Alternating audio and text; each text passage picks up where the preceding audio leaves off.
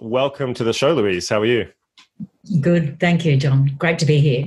Great. So I think one of the first things we do is share a beverage. It's, I think, around 10 a.m. right now, local time, so probably inappropriate for champagne. So you suggested something else instead, which I'm glad. Can you tell me what we're drinking today? Oh, we're drinking the Twinings lemon and ginger. I've got the bulk pack. So I've got my oh, you got your I've got a single. During COVID, it's just you got to buy bulk. Yeah. But No, I've got my favorite cup. Was my grandmother's cup, and that's where I like drinking my tea from. Very fancy. I've got a standard, I don't know, IKEA or something, I think. So you're one step ahead of me. So tell me a bit about why you like this. Just a bit of a refresher without the caffeine, or? Well, probably two reasons. One of my favourite days I've had in my life was I was working on Lizard Island, and I went for a snorkel, and I'm snorkeling away just off the beach. Have you been to Lizard Island at all before? No. It's absolutely stunning. You've got the granite rock, and then you've got the aqua water, and I'm snorkeling away, and I look beside me, and there's this turtle that's swimming right beside me, and it was just one of those moments you just go, oh, that's amazing. So when I got back to my unit, I thought I'm going to have a nice cup of tea just to celebrate the moment, and I never had lemon and ginger tea before, and that was my first day of having a lemon and ginger tea, sitting just thinking about that amazing moment, and now when I have a lemon and ginger tea, it takes me back to that moment. It's funny how that works. It's the same with smells. It's this associative kind of stimulus that gets attached. We kind of use that in marketing a lot. We're trying to behaviorally condition people with certain cues, whether they're smell or flavor or a sound or words to a memory. So it's interesting how that works. I actually started making my own ginger lemon tea. So I slice the ginger, dry it out in the sun or in a low oven, and then crush it up and put lemon myrtle leaves in, because they kind of give the lemony sort of taste without having to slice up lemons. And it's a good alternative, so you should try that one as well. Yeah, I'm writing that down. And do you actually boil it, or do you put it in the sun? Yeah, I've got a lemon myrtle tree out the back. So, and it's funny, lemon myrtle trees were used in World War II by the US Army for the lemon flavorings because citrus was so expensive. The yield in terms of this chemical called limonene, which is the main sort of flavoring component of the lemon taste that we all know, it's really high. It's like 96% or something in lemon myrtle leaves. So, which is really lucrative if you want to distill the oil and use it in flavoring. So that's what they did. The Americans came to Australia. We started distilling lots of lemon myrtle leaves, and they used that on all the lemon flavorings for the army. Well, there you go. I have to go to Bunnings over the weekend and get myself some lemon myrtle. Yeah, that's perfect. So really quick intro into who you are. Obviously, we'll give you a nice bio before the start of this, but just in case anyone doesn't know who you are, what is it that you do and what do you specialize in? Yeah, so I'm the founder of the Advisory Board Centre, which is the professional body for the advisory board profession, I guess. So I started the Advisory Board Centre 3.5 years ago as a professional body, based on years of research, validation of the market. But we're the only global professional body for advisory boards. It's a very exciting space to be in. Wow. Okay, that's great. And your bit of your backstory, have you always been doing this, or I mean, I know you somewhat personally, and I know you've been in business a long time, but how did you get to this position? Yeah, it's a good question. I don't know. It just happened. I started my first business when I was 19. Worked in tourism and hotels, and then did my MBA on the future of human resources, and then developed my previous business, which was around outsourced HR to the small and medium-sized business sector.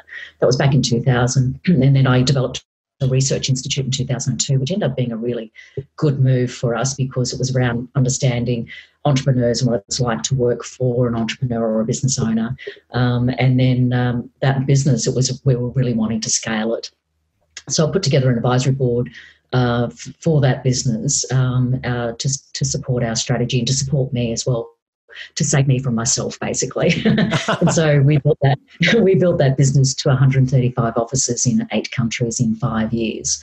And then when I sold that business, I just felt so eternally grateful for what that advisory board had done for me, both for the business as well as for me personally, that I thought, if they can do that for me, what can it do for other people? So everyone in the advisory board space, everyone was just doing their own thing, and it was like everyone's being free-range chickens, and there was actually no commonality. And a lot of people develop advisory boards and sit on them.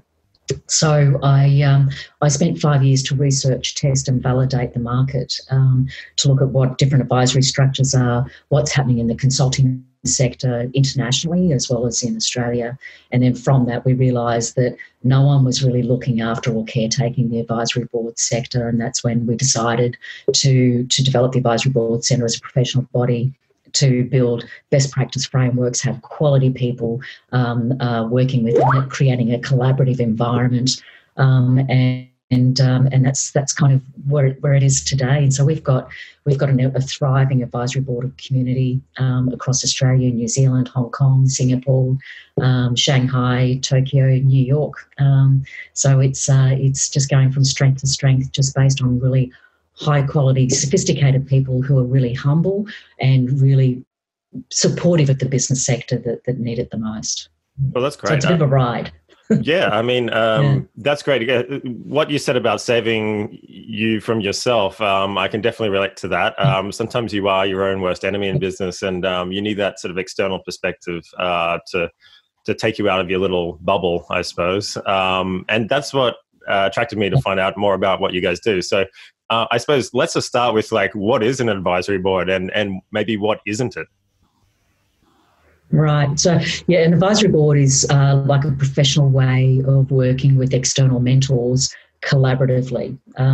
So it's not like a one-on-one engagement where you engage one consultant and it's linear, it's one person. And it's also a collaborative environment where you have different people or mentors or advisors that come from different backgrounds, so they're not all the same. So when you have an advisory board, the most common structure, John, is that a business will have an independent certified chair that will establish an advisory board. Generally, it takes about 3 months to establish one.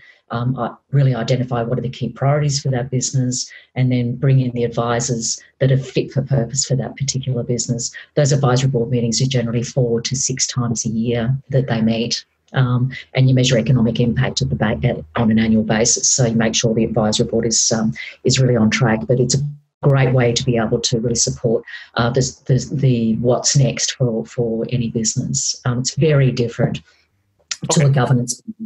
Yeah. So one thing I see a lot, maybe just in the tech space as well, is you see a lot of advisors saying they're advising the startup.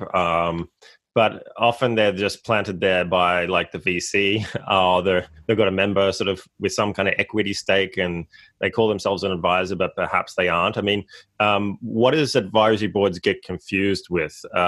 So you've got a very structured process and provisions around how an advisory board should be run with the Advisory Board Centre. What do you see is maybe the opposite end of that?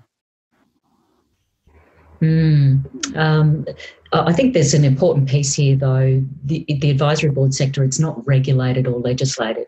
So it can take on a lot of different forms to make it fit for the environment that they're in. So a scale-up business, say $1.5 million business, may have specific needs that are very different to a corporatised advisory board, as an example. So it needs to be able to be flexible to meet the need of the environment that they're in. So it can take a lot of different forms for it.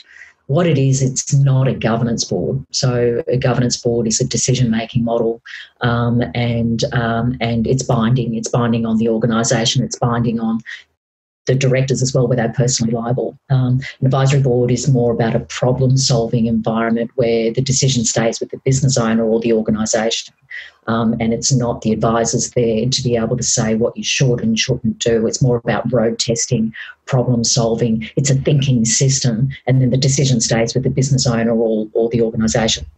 that's why I loved it, because I wanted the support with the really fine minds, but I didn't want to lose control of my business or the ability to be able to make my own decisions.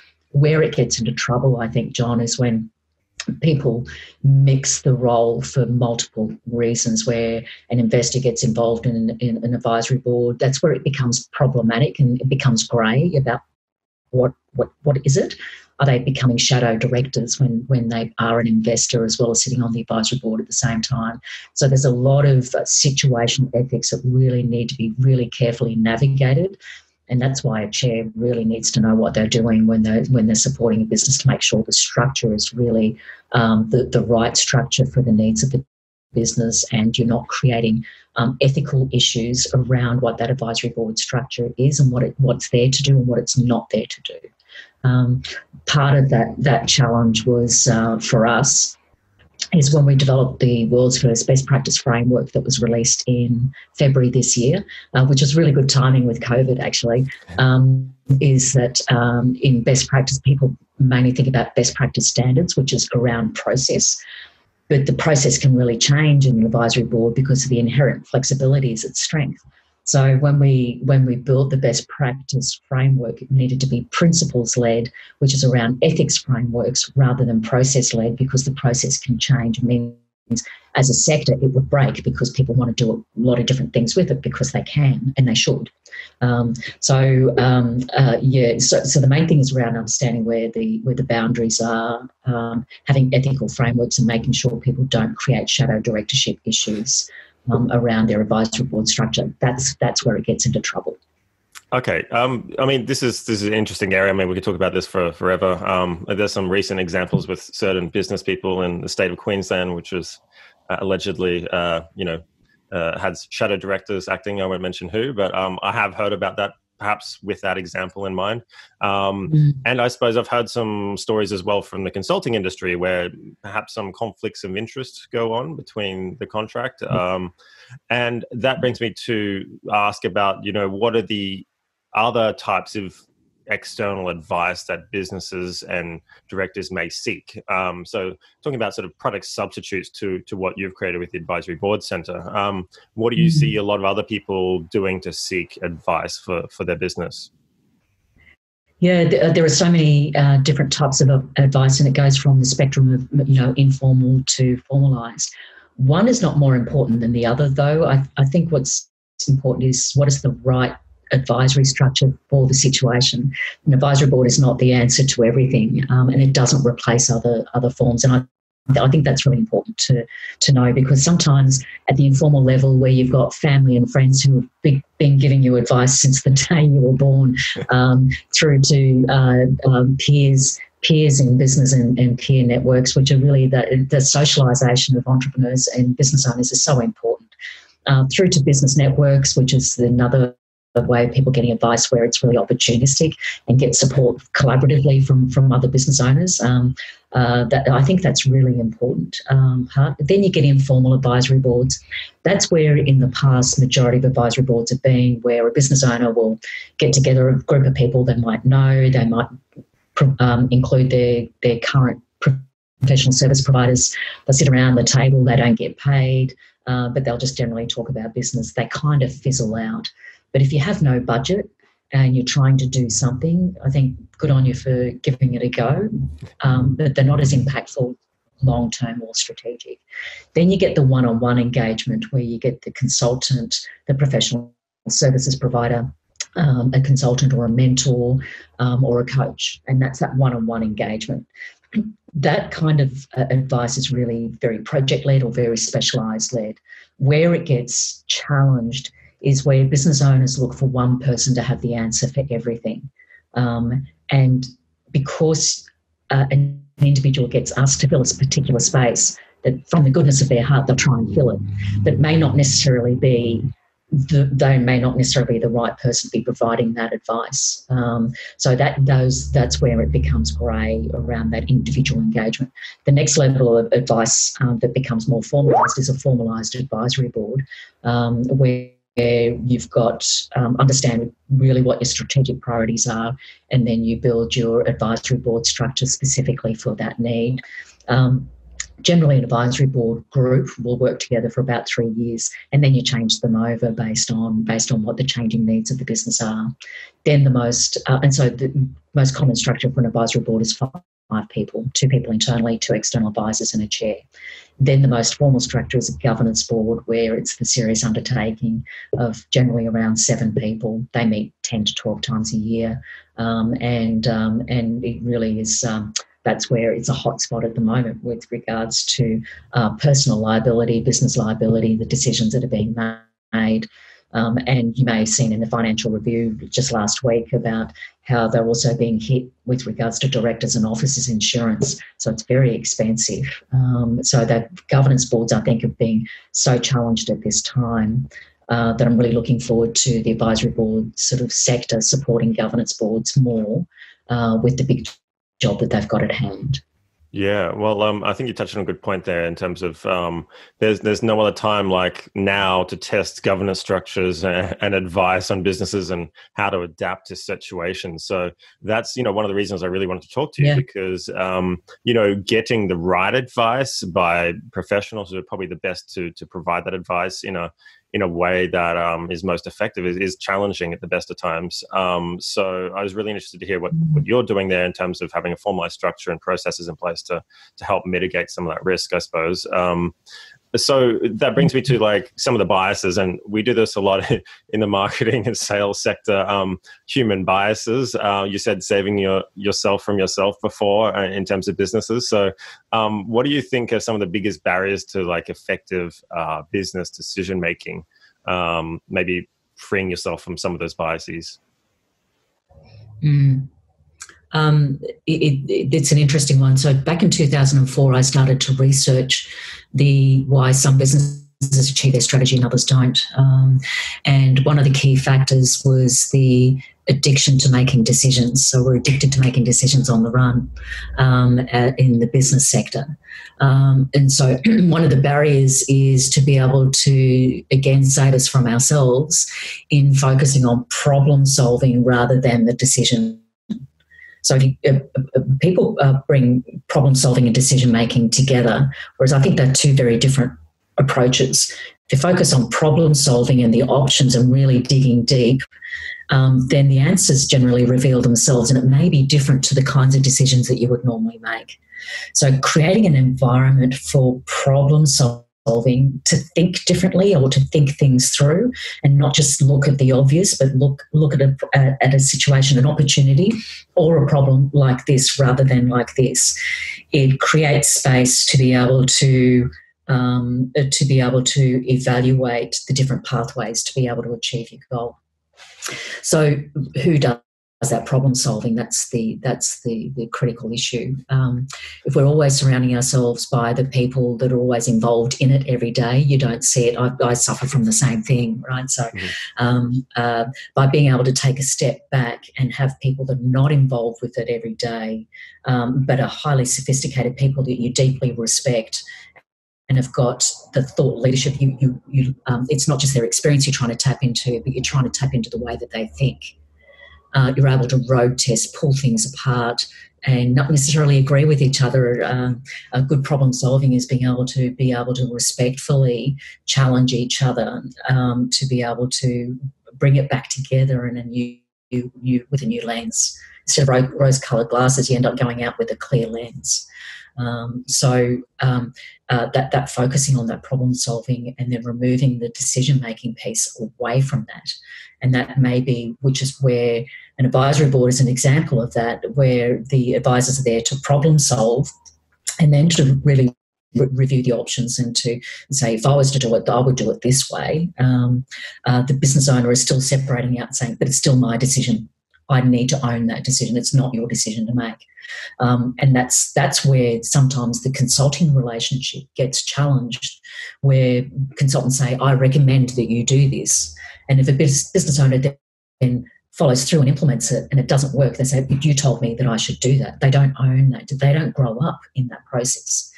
So it's about stepping up and owning the problem-solving component to then make a really solid decision that you don't go and change your mind. So that's the other issue of making decisions on the run is I'm making a half-baked decision, and then I'm going to second guess it later on. And then you end up sabotaging yourself because you're not following the course, because you're not strong in the decisions that you make, you're not deliberate in those decisions. And I think if you're focusing on problem solving in the first instance, you stay the course once you have made a decision. I think that's an interesting point, actually. I've never heard it said that way, separating problem solving from advisory. So that's really good. Sorry, decision making and problem solving. I suppose you touched on consultants and advisors. I've always wanted to ask you this question because a lot of people ask me as well. What is the difference between a consultant and an advisor? Are they the same thing?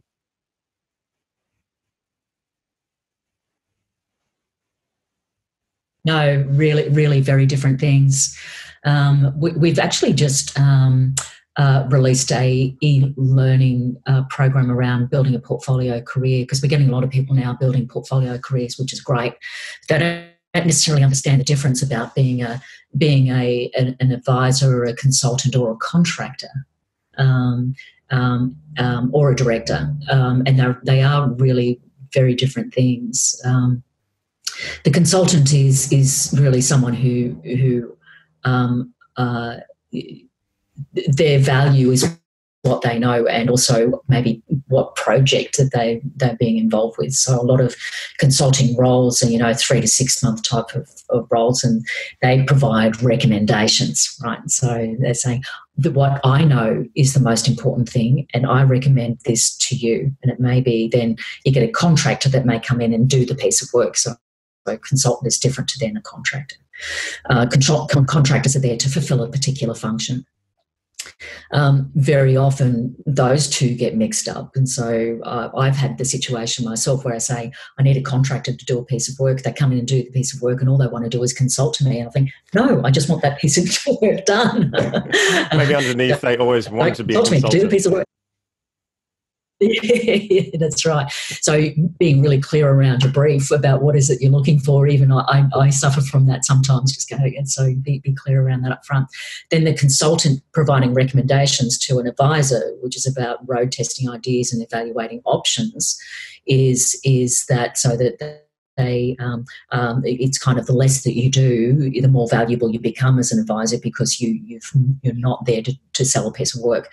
Where it gets problematic, though, is when someone tries to be an advisor and then selling a piece of contracting work or consulting work at the back end. That's where sometimes it can work, but sometimes it doesn't. And a lot of business, mainly the business sector, find that really challenging, because they say, is that advice from you because it's good for my business, or is it because you're trying to sell me something? And that trust gets undermined because you're second guessing why are you providing that advice to me now. So separating out the role of an advisor to that of a consultant or a contractor, I think it's really important from an ethical point of view, but also from a trust point of view. We have an ethics framework that we have for the advisory community to really help them navigate those relationships. Most of the time it's important to separate it out, but sometimes you've got to look practically at the situation and what is it that I can do to help someone else, but it just needs to be navigated very carefully. Yeah, I think that's one of the best answers I've ever heard. So that's great. I suppose I'm really interested because I'm sort of nearing that phase in one of my other businesses where I might be looking at formalizing some advisory structures. I was looking at consultants and maybe some VCs who have advisory positions in there. So pretend that I'm at this sort of stage of my business where I'm looking for external advice to really take my business to, quote, the next level. If I was just starting out in this process, what should I be knowing beforehand before I go into this so I don't make mistakes in that decision-making process? Yeah, it's a very important phase, John. And I'll just take maybe a step back to explain the process that we undertake. In the market, before the Advisory Board Centre existed as an independent professional body, when someone looks at, saying, an advisory structure or an advisory board structure, they go immediately to a player. So you're assessing the model or the different options and the person at the same time. So it's a complex decision to make. So 2 years ago, we developed the advisor concierge brand specifically in the market to bridge the gap between the business needs and the business community and the advisor community. So the advisor concierge is a process where we would sit down, John, and have a chat, talk about where your business is, what your objectives are, and then we would reconvene and we would see what options are. The key part to exploring what is the right advisory structure is to identify what your priorities are for the next 12 to 18 months. If you know what your top, we talk about the top three a lot. If you can get clarity around your top three, then we can scope out, is an advisory board structure the right approach for you? Is it a mentoring approach? Is it you need investors, or do you need specialists to come in, or do you need a governance board? It could be different things. Then based on what your top priorities are, it would then scope out what are the different advisor backgrounds and experience that you need to tap into to solve whatever it is that's what's next for you. No advisory board is the same. And you've got to be really mindful of that, because the needs of a startup to a scale-up is different to a 1.5 to a $10 million business, 10 to 30, 30 to 50 million, 50 to 100 million, and 100 million plus. Then you get corporatized advisory boards, which is another beast altogether. But if you get that clarity around your priorities, then you scope out the backgrounds and what that collective group would be. Then those opportunities is what we call an expression of interest. That goes out to the advisory community, and those advisors, once they understand what your needs are, would apply for that, go straight to the business owner. What's important in all of that is we decided strategically and with absolute intent that we would not charge for that service. Because 92% of businesses, when they come to us, they say, we know we need something, we don't know what, and we've never had an advisory board before. So we don't take percentage fees, rebates, or any kickbacks either out of any arrangement. So we are Switzerland in that process. So we only want the best for the business sector, and we do that hand on our heart because the business sector, especially the mid-market, needs as much support as it possibly can. And we help the advisory community to stay on their A game, because the advisory community needs that ongoing professional development. They need that credential. They need to be focusing not only what they know today about their market insight, but they also need the foresight for what's next and stay one step ahead to really add value in the advisory board setting. So that's where our key focus and our revenue model comes from, is supporting the advisory community. The business sector is a service where we can really truly independently evaluate and support them where we don't have any skin in the game, and to make sure that the best interests of the business owners at heart. Yeah, I think you touched on a good point there, because I came to a couple of your events and mingled with the advisors that were in the crowd, and I was very impressed by the quality and the depth of their knowledge. There's not many people I can talk to at that level, and there was a whole room full of them. So I was kind of really excited and having really great discussions. And I suppose then I was interested in, okay, well, what are the red flags? If I'm a business wanting to get an advisor, are there any sort of telltale signs that are really indicators of, like, maybe that person isn't a good choice to advise my business, and maybe I should go to a more formalized structure or hire your services, for example, to find those people? Any telltale signs that you know of? Well, you got to be crystal clear in your own mind. What is it that we need? When business owners, including myself, meet amazing people as advisors, you're like a kid in a lolly shop. You go, oh, I just want everybody. I get it from you. I get it from you. That can be a problem. So before you actually start meeting advisors, be crystal clear about what your business needs. So when you meet advisors, you are meeting them with purpose, and you are meeting them from a sense of control about. And this is I know what I'm looking for, and then I can assess advisors based on the need of the business, and that gets the subjective component out of selecting advisors. A bit like people are quite good in selecting employees, but not so discerning when they come to their advisors. They go based on recommendation, but then maybe not dig any deeper. So when you listen with purpose, you're able to then select the right advisors for the business for what you need today, which is why take a step back and focus on what your needs are first. Take time on that, and then you can be really purposeful. Telltale signs for advisors, I think, is important, making sure that you ask the right questions around not only their experience, but what they've been involved with in other organisations, but what they have personally done. So some advisors can be talking about, we did this and we did that as an organisation. It's about asking questions about what did you do?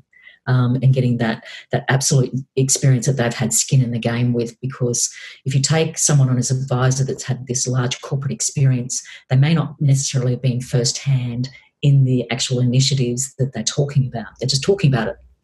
And they may not know the graveyard that sat behind that decision, where, business is tough.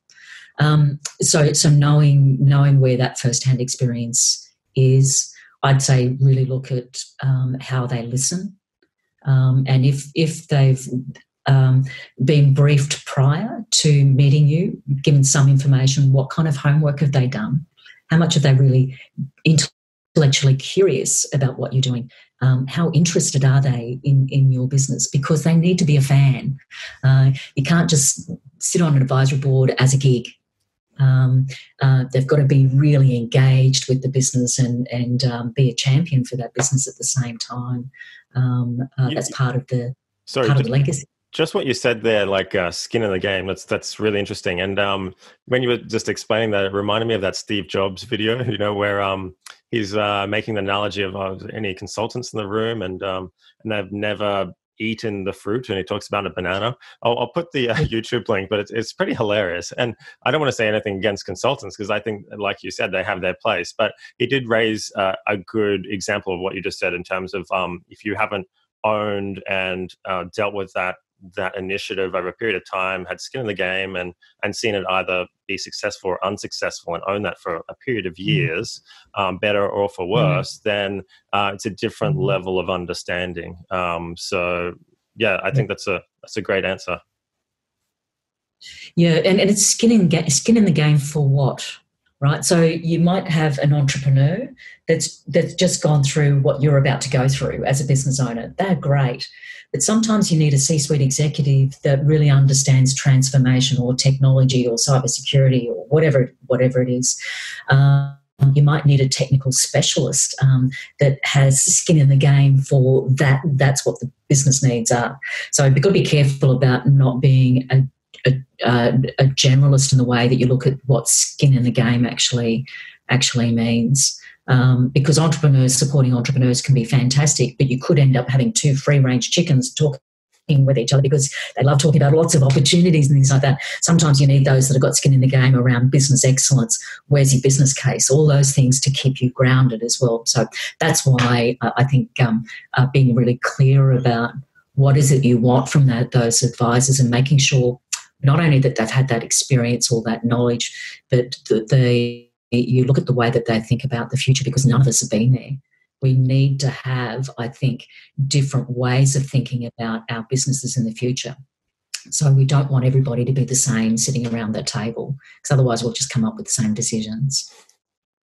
No, that's good. And I think you touched a point on maybe hang on, I'll just wait for this internet. I think you touched on a good point about the outcomes versus the output of activity. How would you, let's say we've put an advisory board structure, whether it's formalized, unformalized in, how do you then reassess at a later timescale? Has that worked or not? Like if you're looking at very long time horizons, it's really hard to calculate opportunity cost sometimes. What are your recommendations for putting some kind of framework for measurement in place? Yeah. So it's really important to measure economic impact of an advisory board, whether there's an impact or not. So the method that we developed over 8 years is what we call a business growth score. So when a chair establishes the establishment phase in the advisory board, they do a growth score assessment. It evaluates not only the quantitative data about the business performance, but also then puts all the qualitative information about the business owner's relationship with their own business. How do you feel about the performance of your business? What is your satisfaction? Can the business operate without you? Your management control systems, all those sorts of things. So it measures those as well and gives it a growth score. And then if you do that on a 6-monthly or an annual basis, you can then measure the impact of that advisory board. But then you can also measure what's next. So if our priorities have changed and are different to what they were 12 months ago, you can actually see that. And then evaluate if our priorities have changed. What are our top priorities now? Are our advisors still the right advisors to be able to meet that future challenge? Because you might need to swap people out. So it gives you validated evidence around the effectiveness of that advisory board and the effectiveness of your own decisions. So I've got an advisory board for my business, and I love and hate my advisory board, right? Because if they catch me out with something that I don't know about my business, I go, oh, I should have known that. And we have our own growth score as well. And when you measure economic impact, you can see where you can put pressure points in your business to decrease maybe your result of your business to be able to achieve a bigger result later on. So it helps you to understand where those levers are and how to control that. The business growth score is the method that we use. Back in 2002, when I started the Research Institute, I realised the biggest HR challenge of any business is the business owner themselves. So if the business owner is not satisfied with their business, that's a major HR challenge, right, for everybody. Mm-hmm. So, and you can tell when a business owner is, if they're in a really positive place with their business, they've got the energy and the drive and the commitment to the next stage. But if they're a victim to their business, it needs to be really not judged. Needs to be understood, because you can put whatever strategy on a piece of paper, but if it's not going to be driven with the right intent and the right positive energy that sits behind it, it's always going to be really difficult to crack that. And no advisory board is going to be able to support a business owner that's really not deeply engaged with their own business. It's funny you mentioned that, because obviously I deal a lot with entrepreneurs, and the mental strain running a business that could be struggling is like unbearable, and it sort of cascades down from that point. And there's this finite time period when you start a business to your enthusiasm sort of waning if you're not getting that positive reinforcement from the market. And you're exactly right there. That drive can dissipate, and when that happens, then everything falls on itself, and they start sort of withdrawing from maybe advisory that they may need. So it's an ego check, isn't it, at the same time? Yeah, look, I think all of us, I have a love-hate relationship with my business every day. I love it, I hate it. Same. Yeah, so and it comes down to the importance of having the right collaboration around you, collaboration with your employees, that your suppliers, your customers, and it's an ecosystem. You're there not just to be there for yourself, for your own business, but you've got this ecosystem around you that you've got to be able to support. So you've got to get out of your own bubble and get out of your own head. And then sometimes you do need to make those tough decisions. You go, you know what? It's time to get out. Or in a current situation, there's a lot of compassion that's needed around advisory boards and advisory structures where some businesses are not going to survive this. So how are they going to be able to do that while still saving face and still feeling good about themselves? And I think that's also being you've got to be real. You've got to be genuine in this space to be able to help people make some difficult and support them as they are making difficult decisions in transition. I just thought about what you've created. It's a way of judging a business dispassionately while still being a passionate business person. Yeah. There's business owners sometimes don't enjoy the experience with a consultant because they feel judged, right? Where an advisory board, and particularly the chair, it's really important that they're not there in judgment. They're not there to audit the business and say that's right or wrong. They're there to understand the need of the business owner. What is it that you want from this business and how can we help you? Sure, you make some decisions that could sometimes think that was a great decision, but it was actually pretty dumb. That you've got people that will there say, okay, well, yeah, that's pretty tricky. What are you going to do about it? And help them navigate that. So the difference between judgment versus understanding is a big point of difference between being a consultant and having an advisory board. If I feel like I'm being judged, if I feel like I'm being judged by my advisory board, you shut down. Yeah, definitely. I really want to get, I know you can't talk too much about some of the work you do for obvious reasons, but I have heard stories of, within my industry of the tricks and games that go on between different forces of power, say the investors versus, the board and management. So really interested to hear sort of if you've heard any stories of things that have gone really badly and why and how that happened. All the tricks that go on. Wow. You talked about shadow directors. Yeah.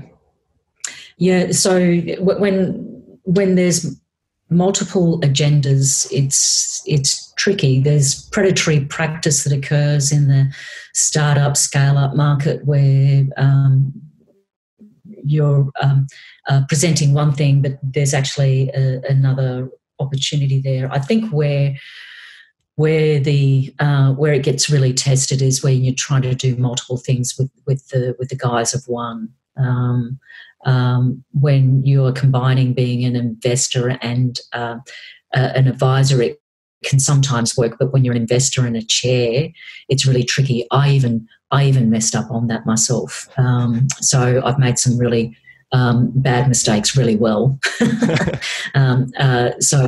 Along the way in the learning early days where I was chairing an advisory board and then I became an investor and in that business to get it ready for sale. And I thought I was pretty good and pretty ethical. But as soon as I was doing both roles, we had the agenda in our meeting in front of us here. And then I had this tricky little agenda in my head that popped up that I didn't even realise that would actually happen. So it's about saying it's going to be one or the other, right? So I think that's important. The accelerator and incubator space is a really problematic area, I think, because there are so many moving parts to it. With the launch of the best practice framework in February this year, we released a best practice guideline for accelerators and incubators for program managers to be able to use and build some really good ethics frameworks for an accelerator and an incubator, some orientations for them so that there's some really good disclosure that occurs in those environments back to program managers without them getting caught up in the detail. And I think this is a good time in the market for accelerators and incubators to really rethink the way that they are engaging their advisors and mentors in their programs, and to put some really simple frameworks but effective frameworks around that to protect both the enterprises and the advisors as well as the hubs themselves. That's where I see it's most problematic. That's great. Because I hear a lot about the what I call the VC games that goes on, especially in the US, and I hear from some of the people that have been trampled by it, and it's pretty tragic. So I think the service you're offering is maybe a good way to perhaps limit those downsides if you're a founder. So and it's really good. You mentioned some of your own mistakes, so that's it takes a lot of courage. So that's great. I try to always encourage that as well. So get rid of my ego and leave that at the door, and I think your business does better for it. So, which brings me to another question. So you go ahead. No, so just on that mistake takes it. Before we built the professional body, we had 5 years of researching and testing and validating the market, because this is a new sector, right? And so you don't know where those boundaries are until you actually go out there and test them. And so you can't build a sector without actually understanding where those boundaries are. No, that's great. I mean, it's a very sort of tech, growth thing where you probably not explain this very well, but you put yourself out there, push the boundaries, and then get the feedback, and then improve and iterate on that process and get better, and then formalize some kind of model from there. Exactly. Yeah, that's great. So there's a bit of a Peter Thiel question, but what's something about your discipline or your specialty that most people believe in currently, but which you know to be incorrect? Oh, run that question by me again. So what is there something about your discipline, or the thing that you do, that a lot of people believe in, but which you know to be wrong? Oh, that people believe in, but it's wrong. So things that are generally accepted as truth, but which you've then found out to be actually incorrect. Yeah. It's a hard question. You don't have to answer it, but it is. Well, advisory boards is it's not about the telling and purging my brilliance on somebody else. That's not what sitting on an advisory board is not about that. Some people like to think that I'm going to be on an advisory board because I can tell you what you need to do. It's being on an advisory board is actually a very humbling experience, because it's not about you, it's about somebody else. It's about really thinking about what their world is. And not projecting your own personal bias onto somebody else. You've got to keep yourself in check as an advisor, and also keep yourself in check about what comes out of your mouth. Sometimes you just need to zip it, and the areas of making sure that whatever comes out of my mouth, it's been my direct experience. And it's been my direct experience in the last 5 years. And I think the currency of being current is really important, because in a time of accelerated change, you've got to think about, I used to own a HR company, right? I'd be the last person you want to talk about HR right now, because I don't know, I'm not an expert in that area today, because I haven't done it for a really long time. So when people come and ask me a HR question, you go, you really shouldn't be asking me that. Back and disclosing what I would do as a fellow business owner, but not as a professional. And I think you've got to be careful. Just because you've been asked the question doesn't necessarily mean that you should be providing the answer and being able to pull back. No, that's great. I find the same in my discipline as well. Like, it's so dynamic that even what I was doing in May for one area of what I do is completely changed. May 4th, I couldn't do that thing anymore. Bang. And if I was using a playbook from 2014, 15 for growing startups, completely different to 2020. So I think a lot of people, read those books from successes of the past, and there's this sort of innate bias that will work again. And it's sometimes not the case, is it? Yeah.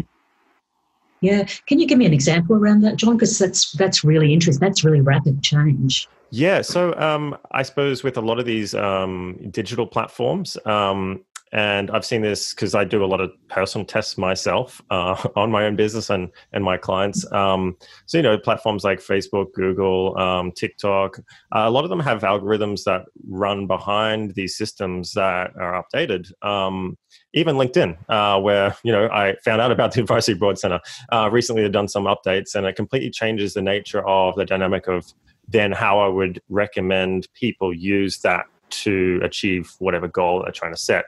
So my advice would completely change. And if I wasn't in there doing that or getting that sort of ground level feedback, I would be giving the wrong advice.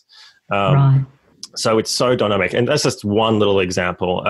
In terms of startups, there's the YC, or Y Combinator series that was very famous in 2014, 15, using a particular playbook to grow tech startups that some of those recommendations and the mix you would use in that growth process would be very different now, because the yield has changed so much from being quite a lucrative thing to do to maybe being hyper competitive and low yielding. So that's just one example. But but it's rapid. That is rapid change, and it's a good demonstration of you've got to keep current, don't you? If you're providing advice to others, you've got to be on your A game. I mean, that's on a tactical level, though. I mean, I think the strategic process and advice that I would give would be very similar, but at a tactical level, completely different. Yeah, yeah. So you think about, a business that's entering international markets. We say and businesses that are already in international markets now, but they can't get to their operations because they can't travel, right? Mm-hmm. So having if a business hasn't had direct experience from their board or their executive in that market, we say you should have an advisory board in that particular market to protect your asset. That's the kind of that kind of currency. I think it's really, really relevant. No, that's great. So we've talked about some of the things you should avoid, right? What about some of the funny things or uplifting things or success stories that you've experienced in your career and doing this advisory boards? Success things. There's a few different levels, I guess. There's the individual advisory boards themselves, and now the advisory community.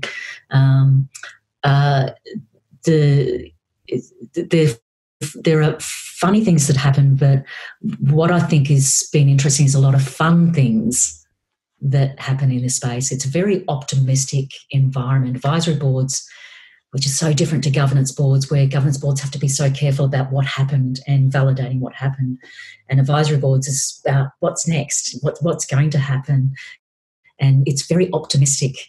It's blue sky. It's a lot of energy involved in all of that. And so what I love about this space is that it's about the what's next, and exploring that and being able to explore it with a lot of different people and some of the finest minds in the market who are thought leaders, to be able to capture that and having these really sophisticated yet humble conversations is really, it's a lot of joy that goes with that.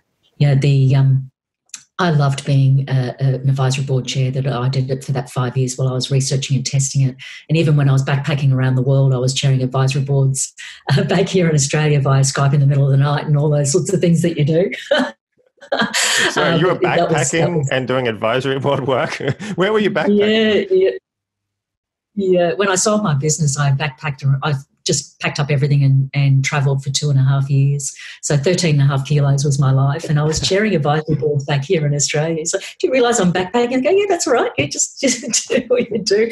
And when I was travelling, I'm not a great tourist. So while I was travelling, I did a research project on 430 consulting firms in 17 countries to really understand what's going on in the consulting market while I was chairing and testing advisory boards as well, to see where is that mix and where do they work together and where they don't.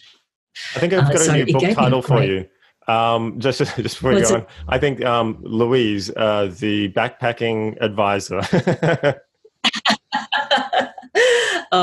It was just absolutely wonderful, and so I'd be interviewing somebody saying we've got a consulting firm, and we're in a certain one. I was in Spain, and I got a firm from South Africa calling me saying, "Oh, we're really interested in being involved in your research and what you're doing." And I said, "You free next week?" And so, and I flew to South Africa and I ended up spending 3 months there, which was fantastic. So wow. It was. You don't need walls around you, and I think everybody's sort of experiencing that now, to be able to be really effective in your professional, but also remember to be a human being at the same time. Did you do the El Camino? No, I would like to do that. I had a motorbike accident a few years ago, so I can't carry a backpack like I used to. So I'd need to have, I'd have to do a fat cat walk with someone carrying the pack for me. You need some service. Yeah, that's it. That sounds pretty good. That's still on my list. This is great.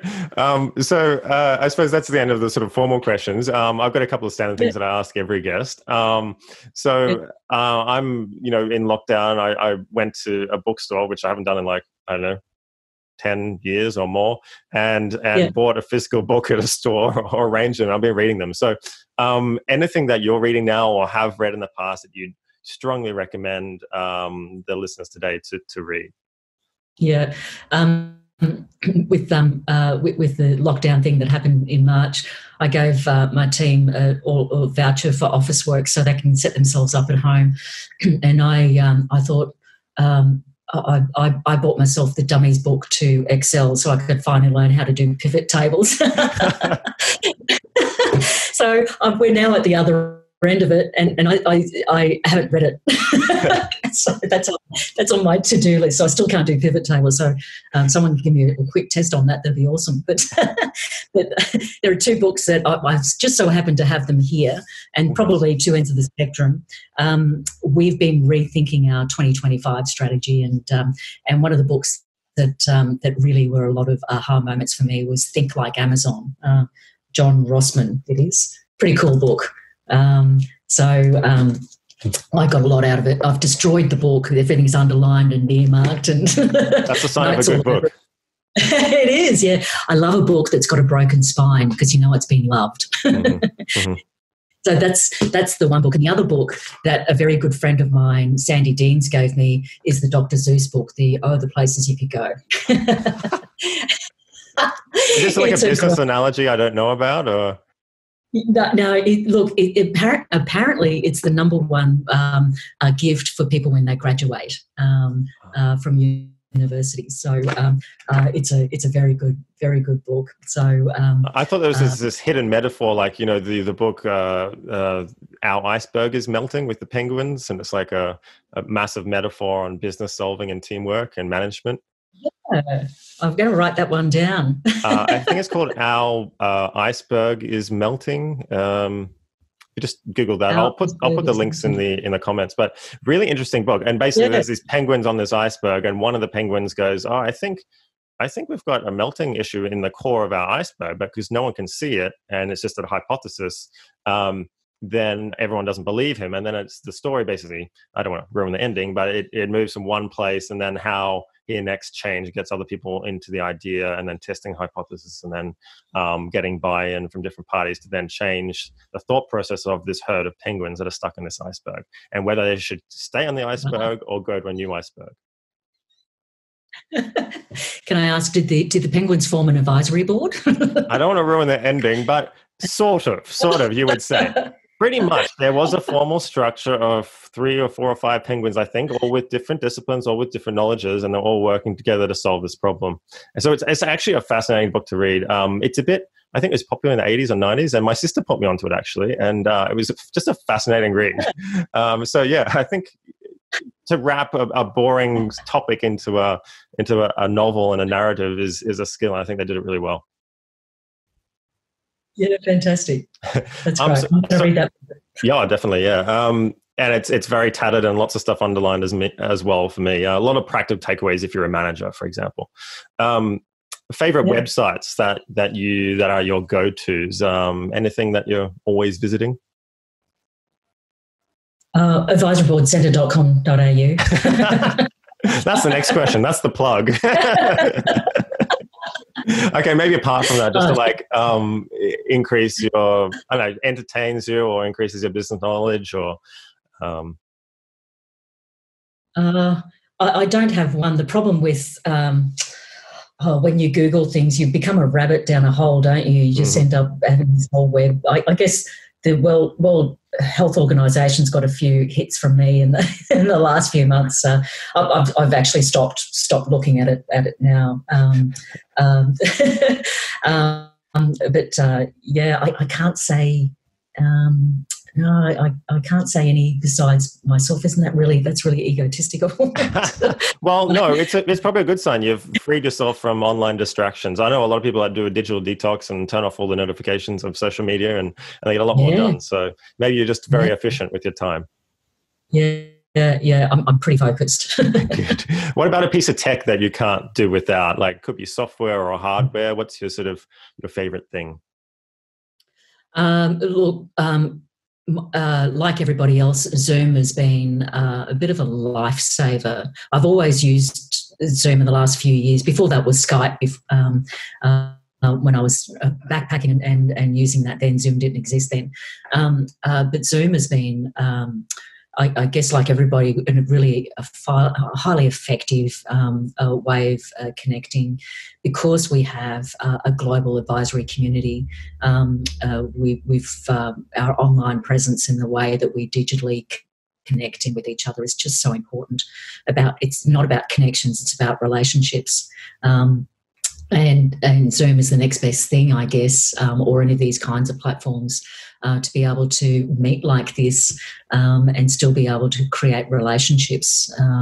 So it's been an absolute must for us, for us to really, we've shifted our business model a lot in the last 3 months, and this technology has been absolutely a must for that.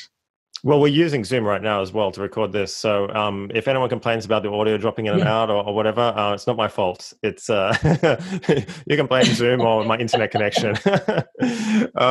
What about, I think, there's some really good things that you mentioned in here. What's the best way for people to contact you if they just want to ask you a question or something without, I know you're a very busy woman because you're very good at what you do, but say someone's a bit of a fan of what they hear, what's the best way to get in touch? Yeah, connecting via LinkedIn for sure. If people are interested in the best practice framework, that is open source to everybody. I think if anyone's interested in either being an advisor or having an advisory board for a business, we want people to think, good on you for giving it a go. That best practice framework is available for everyone. So download that off the website as well. It's a good resource. That's great. And talking about, just to finish, challenging my own biases, I did my interview list and when I wanted to start this podcast, right? And it was like I went through and reviewed it all. It was just all guys. So I challenged my own biases and I said, look, I know lots of very good women who are very good at what they do and I want to interview them. So then I found out and networked with, I went to you, I went to Jan, who put me onto you, and other really good women in the space. And is there anyone else you would recommend that I should perhaps talk to next? Not necessarily about advisory boards, but just in general. Look, I've got a list. I've got a whole list. So what is it that you want to, what are you curious about? It's around growth of businesses, strategy, maybe with a bit of edge of tech or new approaches to growing businesses and making them successful, or peak performance of people within businesses. Yeah, look, there's a whole list of both businesses as well as advisors, and advisors who are business owners as well, that everyone's got their own story, haven't they? Well, actually, I forgot to ask you this question too. Maybe you can, I'm sure you'll email me some names if you don't mind, that I could perhaps approach. But what about talking about diversity on boards as well, like having representation? You talked about specialists who have skin in the game within their discipline, who may be really good at advice there, but have blind spots in other areas. What about diversity ratio on boards? Like we're talking about gender as well as perhaps racial backgrounds or experience. Yeah. That's interesting. We've been doing a little bit of work with SBS recently around diverse perspectives. So it's not necessarily about diversity, where they can sometimes gets just channeled into men and women and race, but it's about diverse perspectives. And it's also an ageist thing too. You get a lot of younger people that are fantastic advisors that are sharp and really current on certain things, and you get older advisors too that add a lot of value as well, and both ends of those spectrums also potentially get dismissed. Like the chair of my advisory board is 35, right? And so just awesome perspective. So the thing that we did with SBS was around diverse perspectives around, we think that some of the businesses that are going to really thrive in the uptake after COVID are businesses that are driven by immigrants as well as refugees, because they understand complexity, they understand having to pull a rabbit out of a hat, doing a lot with nothing.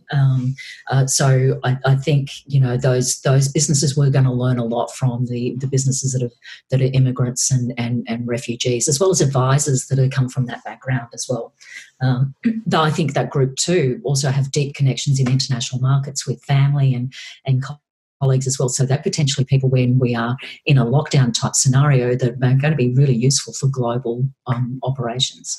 So I'd say that kind of, if you really looking at really perspectives from immigration and refugee environments, I think that would be a really worthwhile story to tell. Well, that's great. I think that's a great note to finish on. So, thanks very much. I think there's a really good conversation. Lots in there that I'm going to ponder, and I'm going to read the books you mentioned, and perhaps you'll be reading about icebergs pretty soon. And yeah, I just want to thank you for your time, because I know you're very busy, and really big fan of what you're doing over there at the Advisory Board Centre. So, thanks again, and I'll let you enjoy the rest of your morning. Yeah, likewise. See you soon.